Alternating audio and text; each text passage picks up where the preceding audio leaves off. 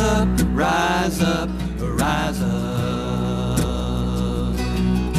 They say it's to protect you while they try to dispossess you of the right to decide between wrong or right, to openly discuss what politicians hide. They want to keep their secret plans from the public eye. We gotta keep our fires burning, keep our spirits bright. We gotta rise up, rise up, rise up. Rise up, people, against the war. Rise up, people, against the war. Rise up, people, against the war. Rise up, people. Money got no children, and bombs ain't for building, and killing ain't no way to make a peaceful day, as all of God's children can easily explain. We gotta keep our fires burning, keep our spirits bright, stand up and speak for what we know is right. We gotta rise up, rise up, rise up. Rise up, people, against the war. Rise up, people, against the war. Rise up, people, against the war. Rise up, people. I see days ahead. Kiss my children into bed. All across the planet I see that everything is fine. Yeah! Rise up, people, against the war. Rise up, people, against the war. Rise up, people, against the war. Rise up, people. We got the power and the will, and we'll do it for our children. For the warmongers and the corporate whores in the history books with the dinosaurs. I claim my power, I claim my rights, and no dirty tricks are gonna change my mind. I'm gonna rise up, rise up, rise up. I'm gonna rise up, rise up, rise up. Rise up, people, against the war. Rise up, people, against the war. Rise up, people, against the war.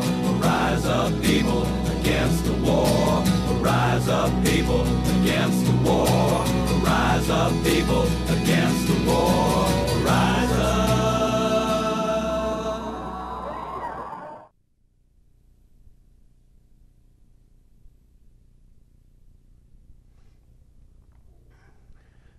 Hello, this is Dan Shea with Veterans for Peace Forum, and I'm with Veterans for Peace Chapter 72 here in Portland.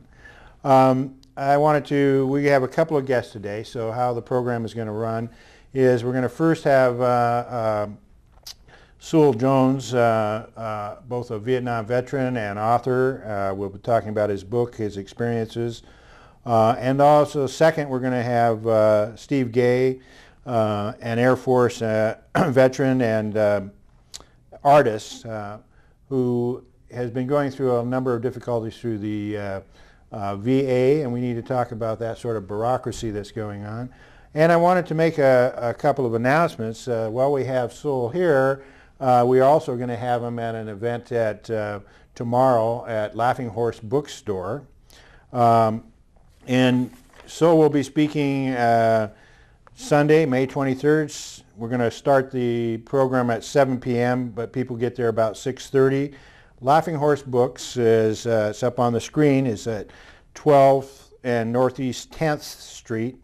That's just off Burnside. It's 12 Northeast 10th Street, just off Burnside, north of Burnside there, in the northeast section. And Suel will be talking about his book there. You have an opportunity to buy it and hear what he has to say more about that. We only have a little bit of time here to talk about things, and I want to cover a lot of different areas here. First of all, Suel and I met in about 2006 when I went back to an Agent Orange conference for Vietnam veterans, both in Korea and Australia, New Zealand, and the Vietnamese veterans themselves, and we all came together on a conference. on Agent Orange for 3 days in 2006. I think it was March of that year, and it was an incredible time for me when it just going back there, my first time back as a Vietnam veteran, and just meeting the people. Just an incredible time, just meeting the people, and how forgiving people seemed to be. That here we were the people that invaded their country, killed their women and children, destroyed their land, and yet their arms were open to us to hear our stories, to cry tears for us. Yeah, it's pretty amazing when you, this book I've written is called Meeting the Enemy. And of course there's a lot of enemies, right, and most of them are right inside of you.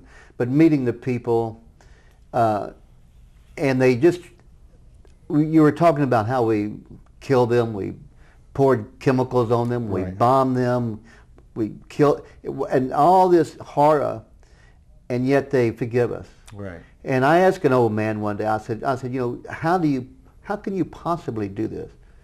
I mean, it doesn't make sense. And he says, Mr. Suel, he said, I have a choice.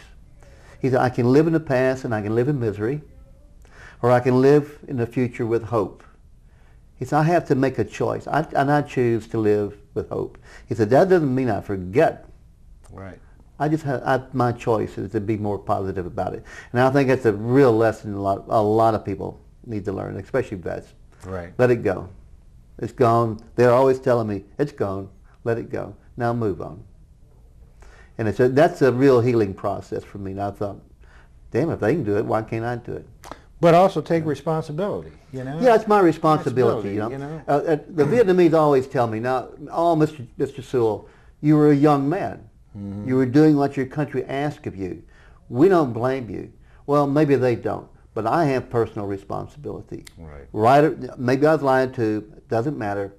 I made the choice. I pulled the trigger. Now it's my job to heal that, myself and them in some way or another. That's right. You know, now, and this is what I feel very, very important, very strongly about my job. Well, let's as we're talking about that, I mean, we want to cover a couple things. So maybe we'll start off right off the bat when we talk about Agent Orange. Like I said, I was back there for that conference. Mm-hmm. You know, we knew that, you know, our planes dropped some 7 million tons of bombs on people, 400,000 tons of napalm. You know, sprayed 20 million gallons of herbicides, and just earlier we were talking, and I was saying, you know, did you run across tigers and animals? Because I couldn't remember a bird even there. We had the most animals that I ran across were snakes and scorpions and mosquitoes constantly. Yeah, they had. It's too bad they can't eat them. Yeah. So what's happened to, you know, we don't often talk about also the environment that's been destroyed. Well, with the Agent Orange, first of all, we have to realize it's not historical. Yeah. We're still going like fourth generation now, right, of kids born with deformities from Agent Orange. But during the war, you know, they claim that about 1/3 of the hardwood forest was killed. About 1/3 of the mangrove was killed. Now the hardwood forest, it doesn't grow back. So they have what they call, quote, American grass. We call it elephant grass. Mm-hmm. It's a very heavy, sharp type of grass. And instead of having a multitude of insects and birds and all the animals that come with a real forest, you have rats. Mm. So it changes now. 1/3 of that forest is nothing but rats, which of course gets in the rice fields and things of that nature. Same way with their mangrove. You take 1/3 of your mangrove away, well, that's 1/3 of your fishing process, because where are the animals going to be born? And they're replanting, they're reworking, but it has changed the whole ecology of that country. Mm. And yet we still have done nothing to help them. We know where the hot spots are. Right. They're the group called the Hatfield Group we talked about in Vietnam, who has done the research over there. They know where the hot spots are, yet we've never done anything to really solve that problem. What's the suggested solutions for solving? Well, the ultimate solution would be remove all the soil, incinerate it, maybe 1,500 degrees, put it back in, then you have to refertilize, you have to recreate it. But it's so expensive, that's not going to happen. And everybody knows it. So now they're talking, well, how do you mitigate it? Well, you teach people how to live around it. So if this is a hot spot, you teach people, well, raise your ducks and chickens upriver, and your fish, and not downriver. Or if you're going to be in a river, make sure, or if you're going to raise fish in running water, so it's washing through. If you raise fish, let's say in a bomb crater, which was very common, you got all these heavy metals at the bottom. You have these toxins, and the fish are just contained in it. So you have to teach people how to live around this stuff. And now they're talking about, well, maybe we can take a type of clay and dome these things, because this stuff will not penetrate the clay. But they really don't know. It's like this thing going on in the Gulf. BP, yeah. A lot of guessing and hoping. Yeah. Finger crossing. Yeah, we were talking about that earlier too. Yeah. But I now, we've covered some of that. I'm really glad that I had an opportunity to meet you over there, because I got to see Friendship Village, and you were doing a lot of work, some 10 years in Vietnam? Yeah, just about 10 years I worked for the Friendship Village. Yeah. And how did that get started, by the way? Well, it's one of these guys that it's one person decided to do something. And he originally, George Maizo said, I want to build a pagoda as a to show our friendship. And the Vietnamese said, we don't need a pagoda. We need medicine. We need somehow or another to work. And George said, fine. He listened. He listened. There you go. Went back, raised money. Took him a long time to raise the money. Came back, said, here's your money. Let's get after it. And so the Friendship Village was created because George Maizo. And right now there's about 120 kids that go through there. It's a residential style hospital. And we try to give them medicine when we can, medical treatment. We have small schools there. They have computers going now. So we're trying to give them a life back. We also treat a lot of North Vietnamese veterans.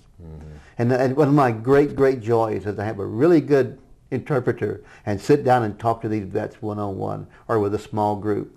And they just treat me like a brother. And we become very close. And I have a little game I play now. And I'm always telling myself, I remember you. You shot me 1968. And then, of course, it gets very nervous. And then they realize I'm joking, and they start volunteering. No, it was me. But it breaks that ice, gets down to the human, then they start telling me their stories. Yeah. They start telling, but when you get down to that human level, how can you not love each other? Yeah. Because we know what we experienced. Yeah. And it just creates a love for each other. It's just very, very beautiful. Well, so you spent some 10 years there, and then you decided, you're going to write this book about your experience going to Vietnam and sort of coming back from Vietnam and what that meant, and then going back again. Right. So tell us a little bit about the book and your journey here. Well, after being there quite a while, I realized I had a story to tell, and I just said, okay, do it, right or wrong, good or bad, sit down and do it. And basically what it is, I set the story up, you have to tell the war story. Yeah. And it's not a war story, it's a story about what it does to the young man's mind, his psychology, and starts breaking down and asking questions. And I knew what I was doing was wrong. But I was so inbred into the American way, so inducted into the Marines, I couldn't lay the right, I could not say no. Then I returned home and I had to ask a lot of hard questions. The why. I always referred to it as the why. Why was I there? Why was my country there? Why did people lie? Why was this going on? And then finally I felt I had enough healing, enough presence to go back to Vietnam. And then I returned to Vietnam. As a Bush Marine, I knew about 10 feet around me. All I knew was I'm watching my territory. I go back to Vietnam, now I get to meet the people and see people as a people. And it changed me as a human being. What was the why? Why did we go to Vietnam? That is a question I cannot answer. And I do get asked that sometimes. And my short story on this is very simple. It started with the Bay of Pigs. Kennedy was told he was a weak president. He had to be more powerful if he wanted to get elected in '64. His advisors say, look, Jack, we're going to send 1,500 people. Advisors, nobody's going to get hurt. Don't worry. Sure. He felt then they were going to give you a lot of press and you're going to get elected in '64. He gets assassinated. Now Johnson comes in, and there's tapes. Actually, you can hear the tapes yourself. Bill Moyer. You can go online and punch this in and find Bill Moyer. And Johnson is talking to Everett Dickinson. Yeah. And he says, Everett, you know we're not going to win this war. 1963, he's saying this. He said, you know we're not going to win this war, but how in the hell do I get out of it? And Dickinson said, Lyndon, the American people will forgive you for everything except one thing, being a weak president. Right. So we got two presidents, two men want to get elected president. My theory is 4 million Vietnamese die, 60,000 Americans die in country to get these two men. Now I know there's a lot of politics involved and rhetoric that goes around this, but that's the knife point, in my opinion. Yeah. No, it really is. And and there, yeah, you're right. There's a lot of different politics that go around it, and there's a lot of different reasons. The so-called fear of the communists, The domino Cold theory, War, of course, that was the big one. But those were like going into the Gulf War. You know, this whole idea that Saddam was involved with the Taliban. Yeah. All these various things were set up because people wanted political capital for their elections and for this idea of this sort of macho image that we have to be the strong man of this. And the Congress under George Bush just didn't have the courage to say no because they were thinking, am I going to get reelected or not? They're not thinking, are American boys going to die, American girls going to die, how many Iraqis are going to die? They're thinking, what are my points and how do I get elected? Yeah. And that's a terrible thing to go back to a country say, we killed 4 million people so these two guys get elected. How do you tell the mothers and the fathers? Well, that's what's happened to me. You know, when I came back, we both talked about this in a sense that last night you were saying it, and I was saying when I came back is that I didn't want to talk about the war. You know, it took me a long time before I could really talk about it. And I was opposed to it when I was there. I was opposed to it when I came back, but I didn't know how to talk about it. I didn't want to talk about it because I wanted to get on with my life. But it just seems like year after Didn't do year. very well. Yeah, no, I didn't do very well, and I couldn't figure out what all this anger was about. You know, it somehow is in your being because I don't think you can go into war or kill somebody or watch your buddies die, you know, without it affecting. You're a changed person. Right. There's a quote in this book. Read. I'm going to read just a small part of it. And this was from more than 2,000 years ago from a monk. His name is Ding Ming Dao. I'm just going to read the very last paragraph. If you go personally to war, you cross the line yourself. You sacrifice ideals for survival and fury of killing. That alters you forever. That is why no one rushes to be a soldier. Think before you want to change so greatly. The stakes are not merely one's life, but one's very humanity. And when I write this book, I was thinking about my humanity, and I had to come back and reconstruct who I was as a human being, to stay alive, to keep from harming myself. And so it takes a lot of work to reconstruct yourself as a human being and find your humanity again. And this is what breaks my heart when I talk to these young Iraq vets, these young Afghan vets. I know what they're going to be doing. It's different war, different time, different kids, different thing, but I know what they're going to be suffering. And they would maybe this will help a little bit. Maybe talking with you will help a little bit. Maybe picking up a hitchhiker and but you've got to help them. We got to give our blood to them. That's right. They deserve it. So then, as you were working that out as you came back, what kind of things happened to you when you came home? Well, I did like probably a lot of guys. Found a job, found a girlfriend, got married, going to settle in, have the kids, the house, the car. Everything's going to be normal and okay, but it just kept getting crazier and crazier and crazy. And I realized I just couldn't do it anymore. I just couldn't deal with it. So the very first thing I actually did was I bought this motorbike, sold everything I owned, got divorced, and took off on a 4-month motorbike trip, sleeping out in the woods, trying to somehow or another piece this back together again. And it just took a long, long time. And I worked construction, I worked in the oil fields, and I even became a journalist for a while, and drove trucks, you name it, and I did it, searching for these. I went to India, I was going to be enlightened in India, I went to Mexico, I ate peyote for 6 weeks, and just you name it, I did it looking for, and then I realized, just come on, you got to ask your hard questions inside yourself. And I realized when I really asked that, what I call the dagger point question, why did I go to Vietnam? Because my mother and father, my family wanted me to, and I couldn't say no. It was easier to kill strangers than say no to my family, say no to my country.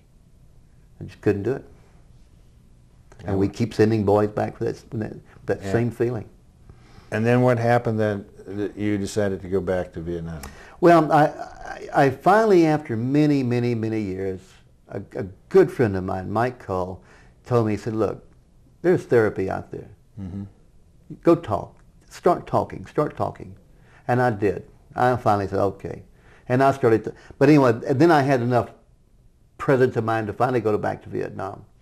And I think I told you this story last night, but this changed me also. My very first day in Hanoi, I said, okay, this is it. Walk outside one time around the block. The odors, the noise, the faces, do it.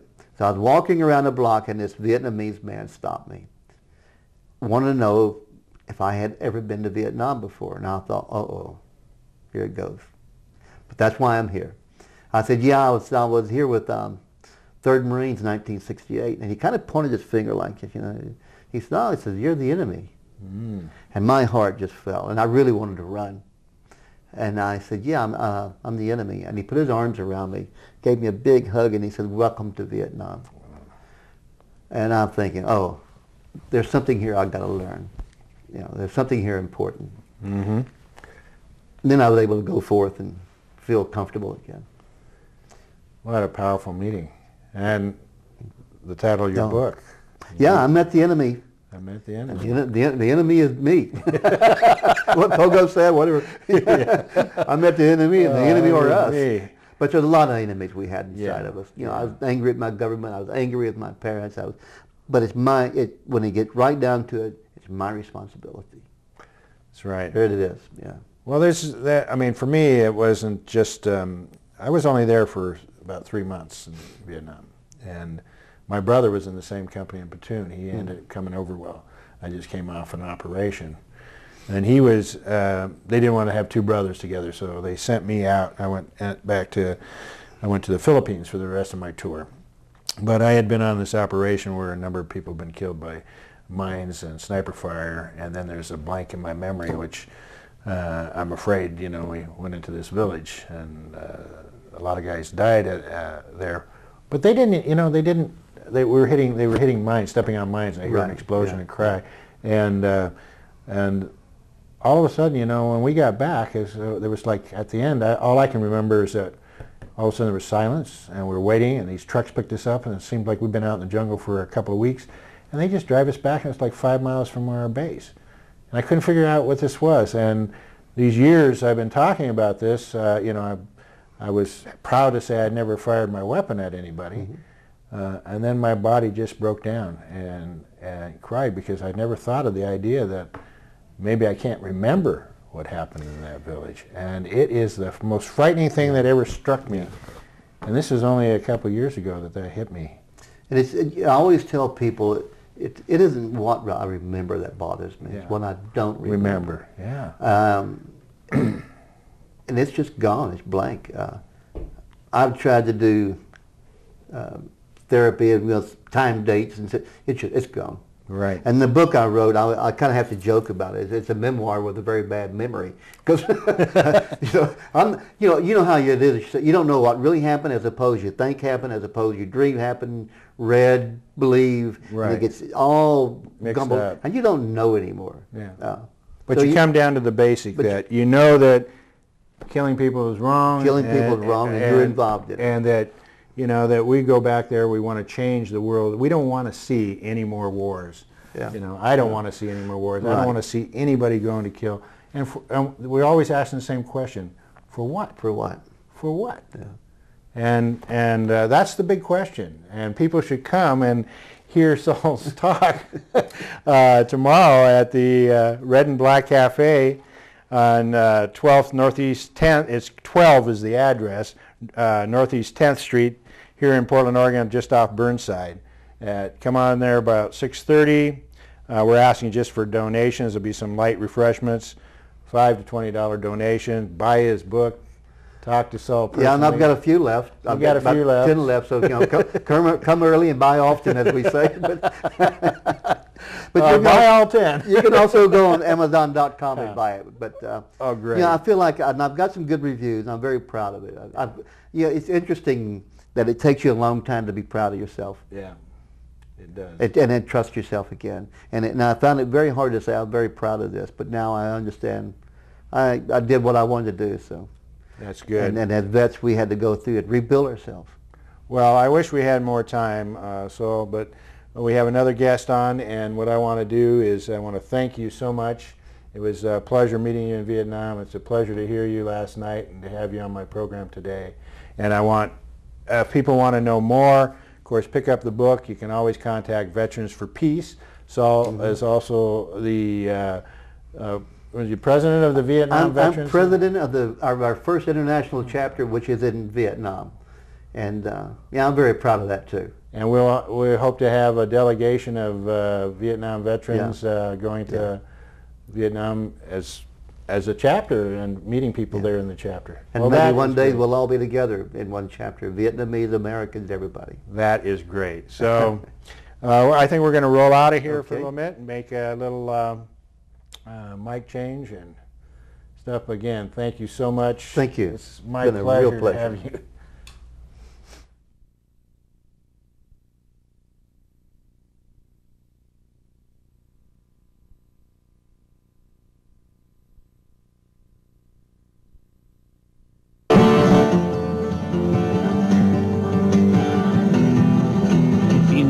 Was dying if they said this on the news, if they would clarify the picture instead of seeking to confuse. If you could see the ice caps melting, if you could watch the oceans rise, if you could see the consequences right before your eyes, if you knew the kids were dying, if you could look inside the river where their food comes from, filled with cyanide, if you could hear the parents pleading, if they were looking right at you, if you could see the anguish in their hearts, what if you knew?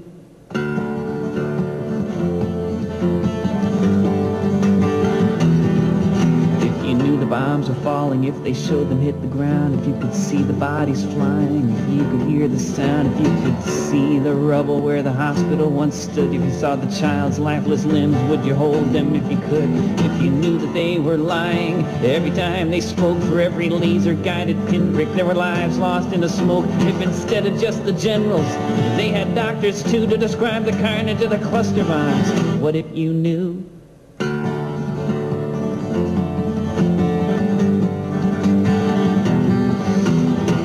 They were saying when they think you cannot hear, if you understood what they do, if for you it was so clear, if you knew they shut down the factory in an economic ruse, if you could kiss the cheek of the child in the sweatshop that made your shoes, every time we went to war to fight our evil foes, they told you we were really fighting for the good of CEOs, if you could feel the hunger of the many, see the riches of the few, if they told it like it is, what if you knew?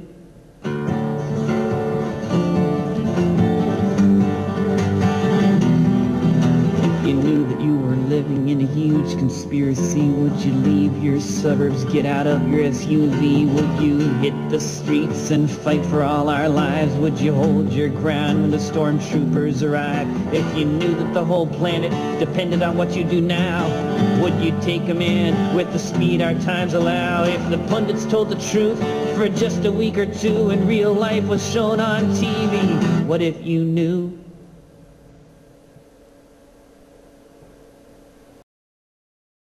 Okay, we're back again. My second guest here is Steve Gay, Air Force veteran, artist, and served in the military in May 1972. Isn't that correct? Correct. And I wanted to make another announcement before we get going here. There's another event that's going to be happening. There's going to be Portland Central American Solidarity Committee is going to be doing a film screening of a film called Sleep Dealer.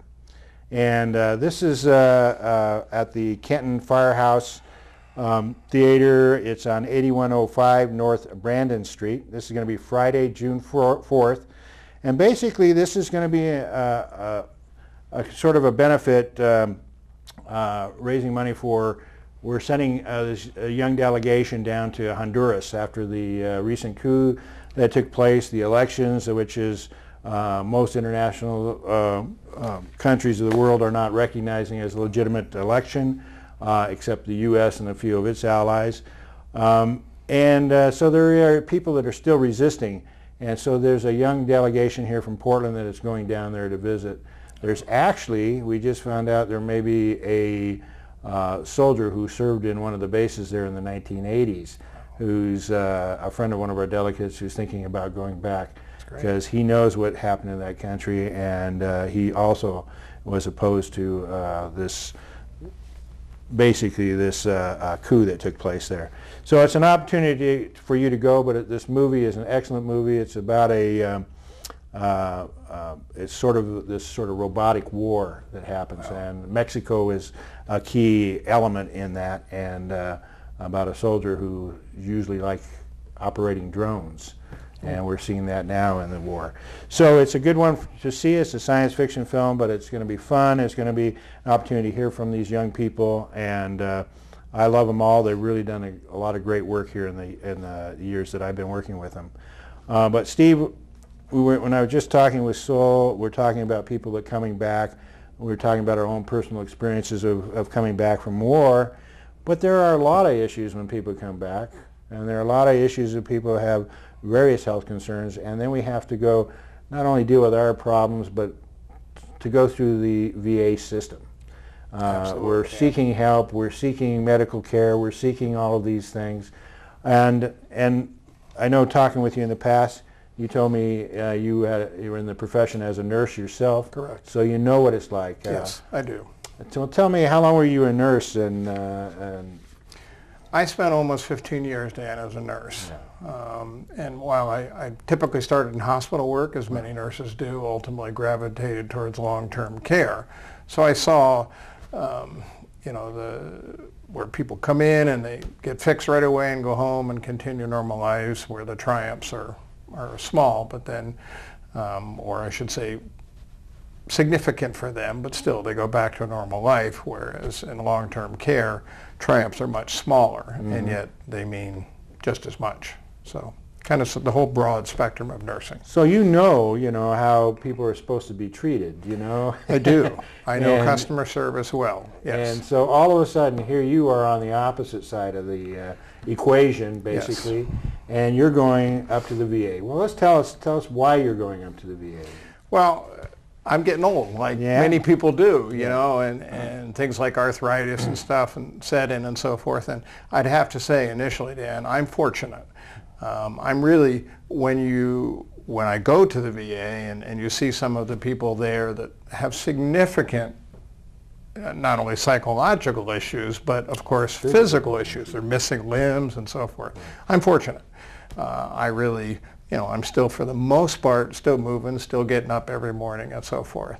But as you deal with the VA and you see how people are treated, and you don't feel the customer service, and you start to feel the lack of humanity, you start to ask questions. And of course, that's why I'm in large degree here on this show today. And I thank you for having me. I'm glad to be here. Well, I've talked to many veterans, and I hear all kinds of stories, For myself, I just avoided going to the veterans because when I first came back, I had an exam in which the doors were open, windows were open, people walking by, and just my own personal modesty was at that time. I probably care less now, but at that time was, I just felt like they're treating me like a piece of meat, and I'm not going back to those bastards, Just had that exact experience a month ago. Oh, is that right? In ER, door wide open, laid there for 8 hours, half naked, people going by and, just looking in, and I'm looking out. That's dehumanizing. It is. And there's no reason for it, you know. I mean, these are the things. These are professional. They've got a wonderful hospital up there, and many wonderful people that are doing things for people. But then you start running into not all people are meant to be there and should be serving our veterans. Correct.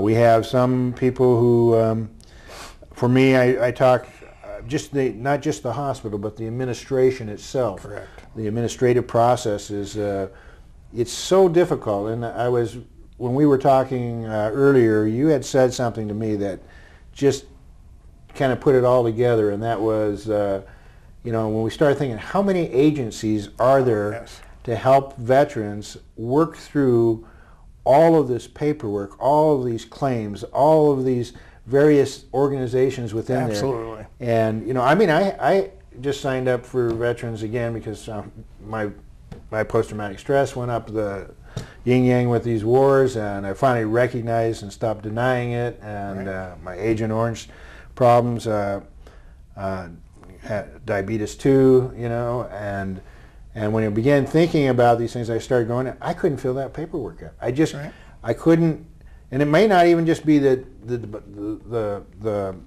idea that it's that they weren't trying to help me. It's just as somebody who had to deal with the military all my life, you know, in my early years, I can't put my hand to sign anything with them, you know. It was just so darn hard to do that. It's very difficult. And then they were asking questions that I was saying, well, you've got the records. Why am I have to now go find all these records that I haven't looked at in 20, 30 years? Right. And I've got to find this. So then I find out, thank God, through some other veterans who had to tell me, okay, now you can get a VSO officer, somebody either through VFW or through the Clackamas County or something. Yeah, I went through Multnomah County. Yeah. And they helped me fill out that work and told me what needed to be filled out, and then all I had to do was sign it. And I could sign it with them. But it was that process, and then you think about, well, how many organizations, there's other organizations out there trying to help people through the education system, and to explain this stuff. And there's lawyers, and there's people. Yep. Why? Why? Because it's an incredibly out of control bureaucracy. And you and I have talked about moldy aspects of my experience, and why I would love to say to you, my experience has been largely positive. Mm-hmm. And I will freely admit, and I would want everybody to know, that there absolutely are good people on the front lines. That's right. But these, and they do their best within an incredibly hugely bloated, out of control, non-transparent system where you have thousands probably of for-profit, you know, non-profit, state, federal organizations to try to help sort out one organization that's supposed to be helping the veterans. Right. And they do get some stuff done, absolutely. It's a huge number. But for me, what has turned me into a person who's willing to sit here on public TV and discuss this issue is the response to management. When you take service issues to them and you just want to sit down and talk with them about these issues. And you can't do that because the systems that they set up to allow that are so tightly controlled. It becomes literally a full-time job to try to manage your health care. I go through the same feeling you do, that you may be hurting, you may be struggling with something, and you don't want to call them. Right. Because you know it's just going to be a hassle. My most recent visit was to ER, where I basically laid on a bed with an open door in a busy corridor, people streaming by, no offer of food, no offer of water, for 8 hours. That's the second time I've had that experience in the Portland VA ER. And other than missing my turn to go in and having to wait another 2 hours to even get in because they whispered my name and I was laying on my side, which I had to at that point because I was in pain, and they didn't come looking for me. So I had an extra 2 hours to wait just because they didn't bother to look for me. it's those sort of things that are a daily occurrence. But what really at that point sets it off is when you go to management. And for me, a year ago almost now, the response to my continual saying to them, this is not good service, was to slap a health care agreement in front of me and say, sign it or lose your benefits. And what's this mean, this health care agreement? It's interesting because I don't know, 2 or 3 months ago, I finally, after many struggles, got a half an inch packet of the whole explanation of what's called coordinated care, which is actually part of the Disruptive Behavior Management Committee. And so they put a flag in the system that marks you as special. And it's funny that you used the piece of meat analogy. They didn't really like it when I used that. And when I became a patient in the coordinated care program, they didn't like the analogy of I'm another piece of meat and now especially marked red box. Most people don't even know the patient advocacy department in Washington, D.C. had no clue what coordinated care was about. Many people along the lines don't. Rick Rutherford, Clackamas County VSO, and my VSO had no clue either. And so when he looked into it, he got more information and he helped me get some information. But it's basically a part of the Disruptive Behavior Management Committee that simply, they meet, they discuss your case, and you're not part of this. You're never part of any part of the process except when they lay that agreement and say you sign it or you lose your benefits. Boom, you're done. You can come to ER, but for your normal stuff, your normal meds, your normal things, conditions, treatment for the conditions that don't warrant emergency treatment, you lose coverage. You're done. And they do that. And if you sign it? I didn't sign it at first. I resisted. I said, you can't take my benefits away. I served my country. Right. I earned those benefits. But that didn't make any difference. So I actually went to Senator Wyden, who the caseworkers who are paid by the VA in the office, and the first thing they tell you is, we don't work for Senator Wyden, or for the VA, we work for Senator Wyden. Right. And you're like, okay, doesn't make sense, but here's my story.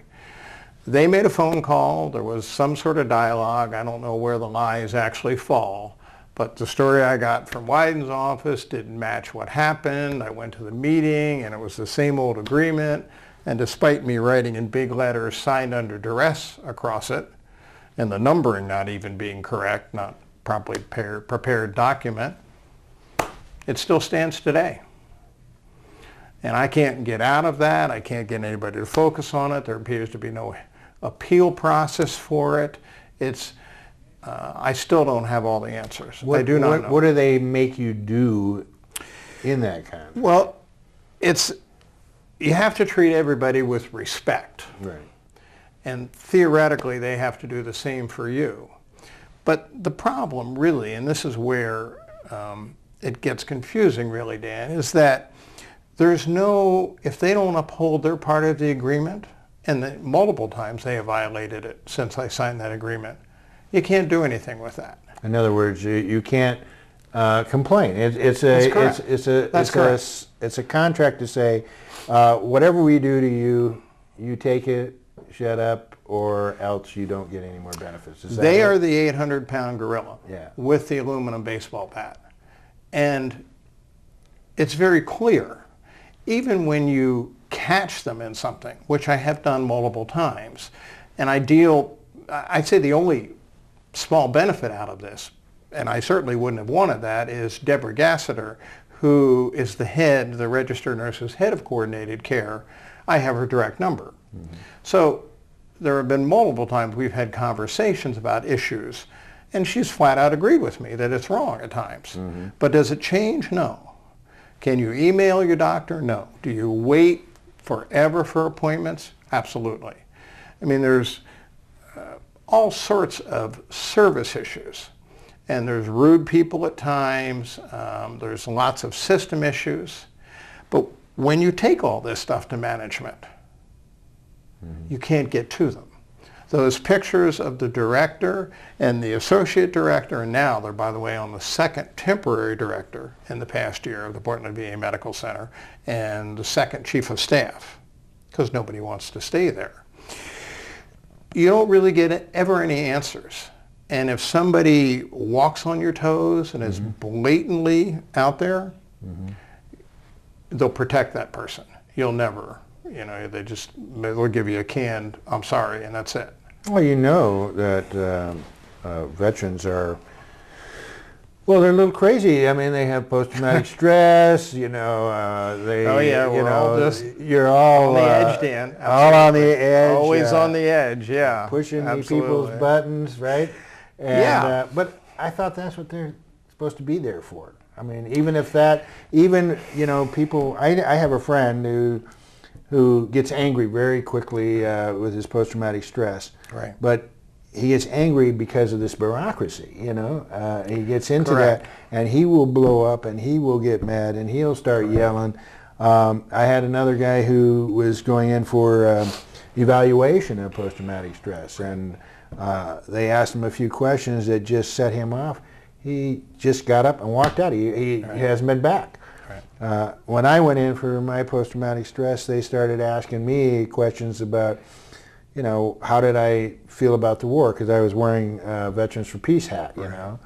And I'm saying, well, what's this got to do with any of that? I mean, this politics now. You're talking politics. And I'm talking about what happened to me. And then they're saying, you know, you have this little thing on this record. When I first came into Vietnam, it was in August, last week in August, and these mortars came in the very first day I hit on Vietnam. But that was one event, and there was events after that, and events after that, and events after that that happened in firefights and snipers, and of course people getting killed in mines. And none of those things counted. They only wanted this one thing. They said, well, this is what happened. Right. And I said, wait a minute, you guys have my, well, this is the only thing that they accept that's going to, and I'm going, I know. you know, how do I prove? You're the ones with the records. You're the ones that know what operation I was on. Yep. And then I was upset, and because he asked me how I felt about going back to these young people going into Afghanistan. You know, he wasn't so much about Iraq, but he says Afghanistan hit us. What do you feel about these guys and these terrorists are hitting? I says, I don't give a damn about these terrorists. We got criminals all over this country that are killing people and shooting people. You treat people as criminals. I don't need to see our guys going to die for a bunch of few criminals that have done a horrible crime. But I'm not afraid of people, and I'm, you know, on these issues, I'm afraid of what my government's doing to me. Absolutely, Dan. But absolutely, that I couldn't talk to him anymore, you know. And in 20 minutes, they make an evaluation, which I've been working with a therapist for months, you know, and it's total opposite of what she's saying. So what the heck, you know, how are people making decisions about people's lives if they're going to interview people in 20 minutes, push their buttons, and then say they're the ones with the problem because they blow up, you know? Right. Well, it's a very good point. Absolutely, Dan. I mean, the issue of it is that my yearly exams, which, you know, you have to go in with this laundry list because you will have 15 minutes with your doctor. My own doctor called me when I had called her, basically, and I got a return call like 2.5 weeks later.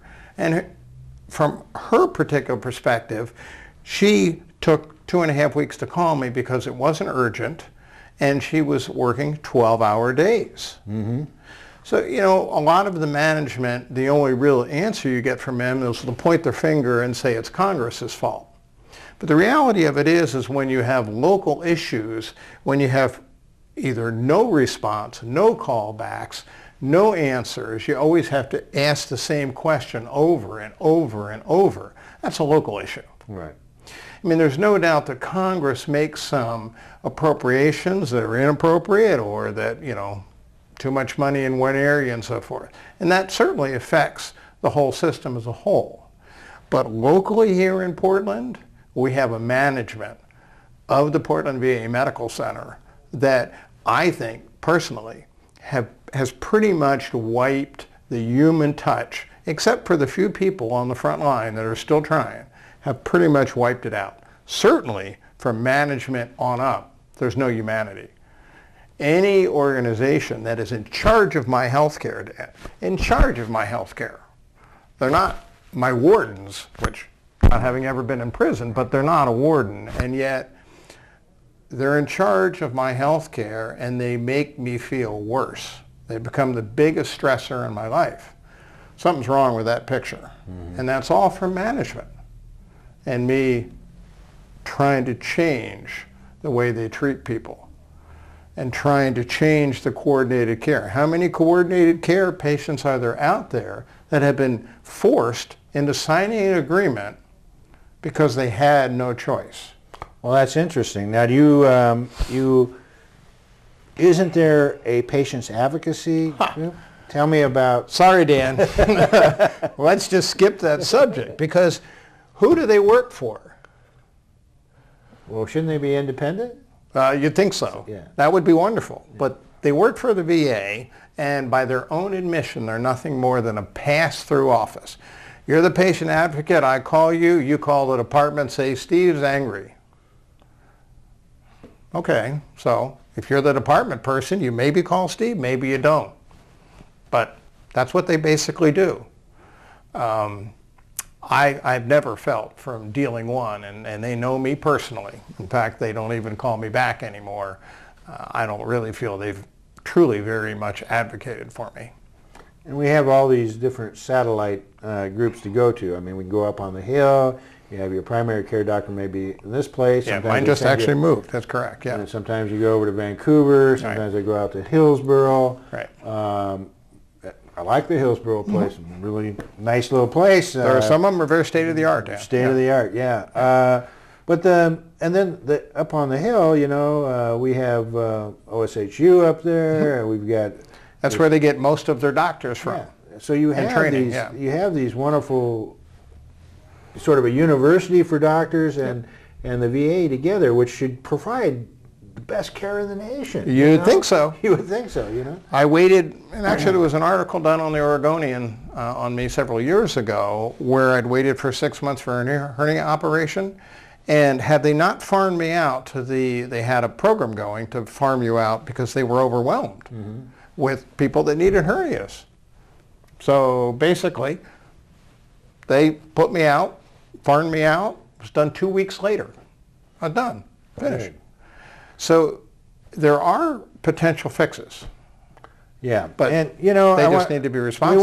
We're going to actually carry this program on a little more. Wonderful. Because we can only get through so much on this, and we want to talk about other things that are available. But one of the other things that I was thinking is, as we have these primary doctors, I know that for me, you know, I can't go directly to my primary doctor. I have to call through the VA system, who has to set up an appointment, and then they call me back and tell me. And I can't directly pay there either. They have to send me a bill, and then am I supposed to pay this bill, or I'm not supposed to pay this? Is it covered under my disability, or is it not covered? And then I find out it's been adding up because it's not clear to me what I was supposed to do, and now I got to go and pay a couple $100 for something. You know, I mean, just a bunch of confusion, which could be. If I known about it, I would pay it right then and there. You know, incredible amount of convolution. But I can't understand why I can't call my doctor. I mean, regular healthcare system, I call my doctor, make an appointment, go in, do it. Why is that? That's an easy question to answer, Dan.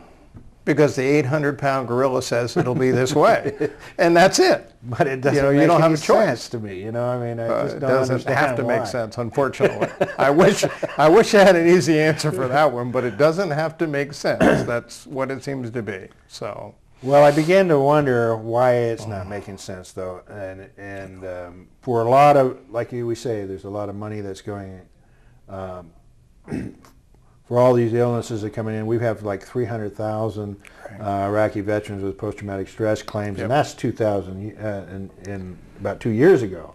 Those were the figures. And another 350,000 post-traumatic brain injuries, all the people with various wounds, arms, legs. Some horrible missing, stuff. Some very horrible stuff that are going on. And the rise in Vietnam veterans and their post-traumatic stress, also suicides. I mean, there is a huge number of problems that are existing.